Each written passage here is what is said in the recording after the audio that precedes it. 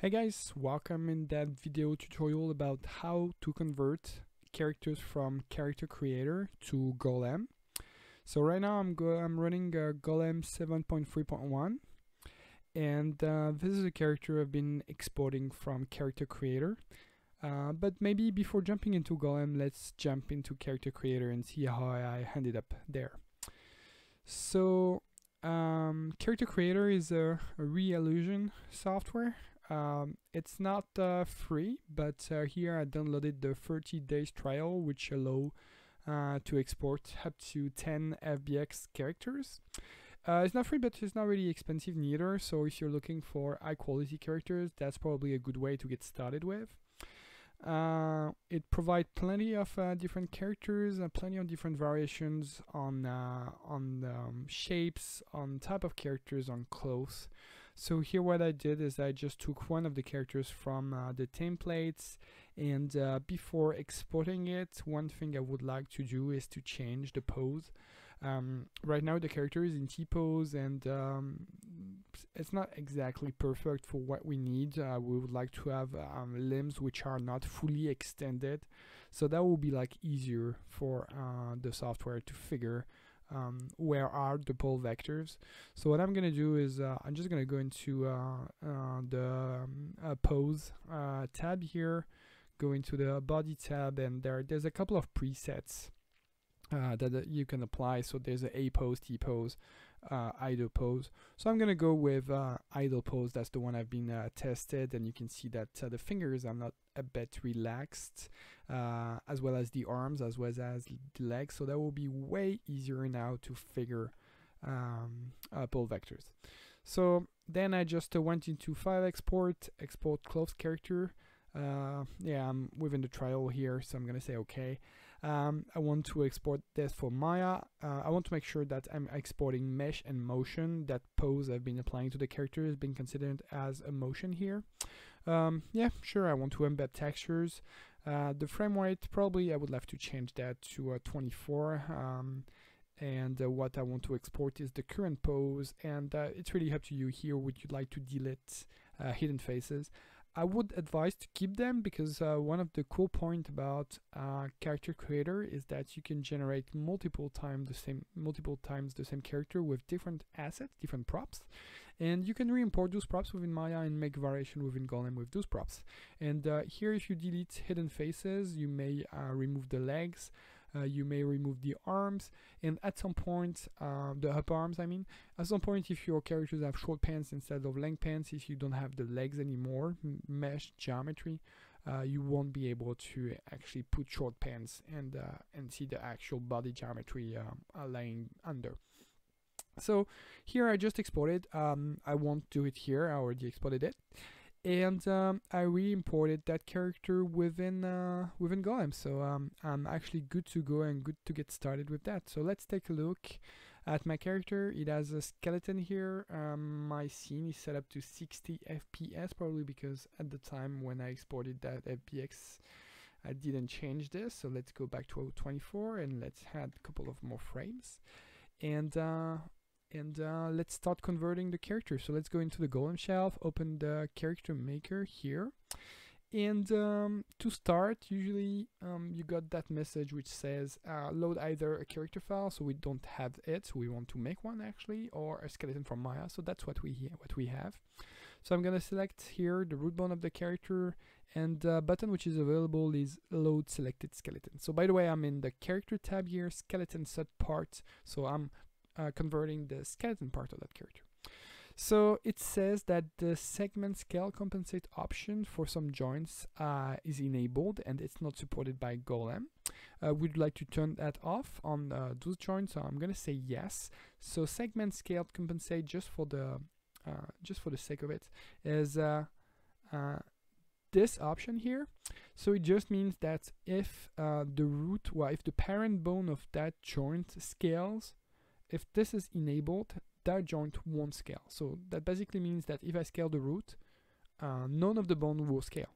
And that's not exactly what we want, because within Golem we actually want to be able to have one bone which is able to control everything. So we're going to turn that off. It's not going to affect anything within the viewport, it's just turning that option off. And as soon as now I'm going to scale that root bone, it's going to scale everything properly, and I'll have my characters following. Then it's as soon as I loaded my skeleton, it's asking me what's the up axis and the front axis. So Y up, Z front are good. And it's showing me that character maker locator, which is supposed to be the T-pose of my character. So that's that. Let's maybe increase the size of the bones so it's more obvious that those are bones. So that's what's been detected as a T-pose by default. So you can tell this is not correct. This is not correct because by default Golem looks at a joint orient data. In joint orient, once again, if you take a look within the bones, this is what's written here. Most of the time, riggers tend to put T-pose data into joint orient. That happens sometimes that those values are not valid, so not really a big matter here. So we can change the mode here. Maybe we can try and bind pose, so it just tells what's the position of the skeleton in which the geometry has been scanned. So here as well, it's not really making a good job. And finally, the last mode is going to be current values. So current values is just looking at what's the current values within the viewport. And if we move that locator slightly, now we can see that it's actually following exactly the joints from the character. So we are pretty good with that. Then we want to define how does the skeleton looks like. So as the character is a bipedal character, we can probably use the auto-compute skeleton mapping and see what's going on and fix what needs to be fixed. So here it just analyzes the different hierarchy relationships between the bones, maybe symmetry within the character, and tries to figure what is what. And at the end it creates that graph there. So it's not really looking like a bipedal character. There's some arms which are at the bottom. There's multiple spine nodes. There's some the rib bones as well has been detected, because my character, I'm not sure if you noticed, but it has some rib controllers on the chest as well. So here what I would like to have is to map only the bones which are going to be animated. So first thing is, well, those ribs stuff, I don't have any animation which actually controls them. So I'm just going to get rid of those. I don't really care about those. So let's remove those rib connections. So they're still into the hierarchy, but there's just not going to be mapped, which is they're not going to be animated by Golem. Then let's figure that double spine stuff. So the root bone has been considered as the hip. So sounds good to me. So we got on the skeleton we got a bone root, which is a floor reference bone, which is controlling the overall position. What will be the hips, the pelvis of the character will be the hip bone. So we're actually good with that. Then after that we got, okay, that's the issue here. So we got a pelvis bone to which is connected the legs, and we got a waist bone to which are connected the arms. So it's pretty, well, I'm not gonna say unusual, but we haven't seen that often. So it means that the hip and the pelvis there are at the same position. So yeah, I don't really want to mess up here. So that pelvis bone is kind of a duplicate bone here. If I animate the hips, that will animate the pelvis the same way. So I can skip that node here. So probably, yeah, that spine node here, which is connected to the legs. It's mapping the pelvis, and you know what? I don't really need that pelvis here. So I'm just gonna like take that node and remove it. And instead I'm gonna connect directly my leg nodes. I'm gonna auto reorganize everything here, so yeah, that looks better. So I'm having my left leg here, my right leg there, and okay, that's way more casual, and now I expect this to look like something which will work properly. Then once I'm happy with the mapping and the way it looks into the graph, I just want to make sure that all my pull vectors are proper. So on my arms they are, on my fingers they're pretty nice because the fingers are relaxed, so we could extract easily the direction of the pull vectors. There's an issue with the spine because the spine is actually relaxed forward in the way the characters has been made. And now Golaem is considering that your spine is going to be falling into the opposite direction where it should. So let's go into that spine, orange spine node, and maybe to clear the view a bit, let's go into the character maker, remove the show ragdoll volume, so now I can concentrate only on bones. And okay, now I'm having that orange limb which is not falling into the right direction, so I'm gonna go into my orange node, and I'm gonna change here the value of my pull vector plane. So here I'm just changing between x, y, z, minus x, minus y, minus z. So actually x was exactly what I was looking for. So now my my spine is falling into the opposite direction. So all good. I'm quite happy with that. The neck is fine. That's the mouth probably. So well, I don't really care about those. And okay, this is where I care more. Here the detection of the legs didn't happen properly. It's saying that the legs are made of two Aiki chain, one which go from here to the knee and one which go from the knee to the end of the foot, where your legs should be more, the Aiki goes from the upper leg here to the ankle. This is like a chain, so you got your upper leg and your knee which is falling, so this is like where your Aiki is, and then the foot is another node if you want to map it. So I would have to maybe like remap those, so I'm gonna go into the left leg, I'm gonna unmap all the nodes because the yellow part is not what I need, neither is the green part. So I'm gonna say that my right leg, it goes from the right upper leg tight and it goes until the foot, and now you can see that your Aiki goes from here to there and it falls into that direction, which is exactly what I would need it. And I'm gonna do something similar to the left leg as well. So I'm gonna unmap everything. Oops, that's not the pelvis I want to unmap. So I want to map the left upper leg here until the left foot. Okay, and that's great.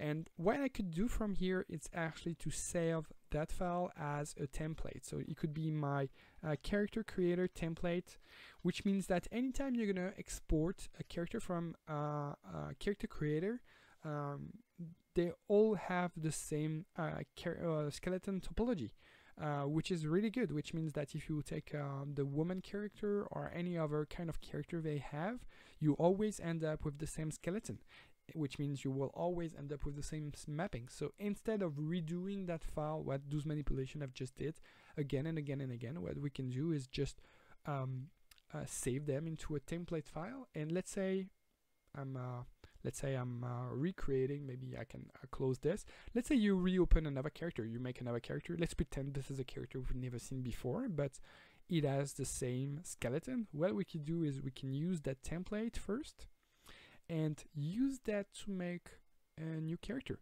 So first I load the template. I'm probably gonna save it as a character creator male car. Let's overwrite that file. Okay, and I'm gonna take that skeleton again, and I'm gonna press load selected skeleton, and now as there's a file already loaded, Golaem will detect that and will ask you, would you like to use that character file you just did and remap that skeleton on that character file. So all the work you did, would you like to take advantage of it? And if yes, would you like to map that character file and your skeleton with names? So it's going to look at all bone names, and if those are similar, exactly similar, they will be assigned to each other.